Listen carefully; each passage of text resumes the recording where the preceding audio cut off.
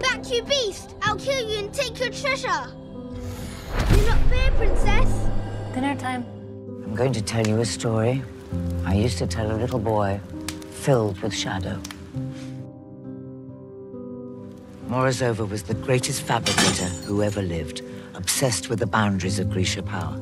He used Murzos and his finger bones to resurrect the stag and the sea whip, to act as amplifiers for the Grisha, who would find them, kill them, and take their power as their own. And then he completed the triumvirate by creating the Firebird. No. And then his wife became pregnant with a girl. While he made plans for the Firebird, the girl who was born started to show a power like nothing ever known. She could summon darkness. How my mother feared me.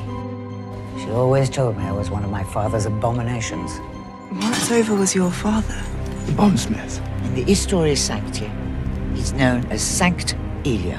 Where I came up, precious metals were scarce as hen's teeth. So we learned to combine them, to harness strengths and hide flaws. I've seen a trace of nickel added to iron to make a blade lighter and stronger. Might there not be some alloy to amplify the qualities of your ore?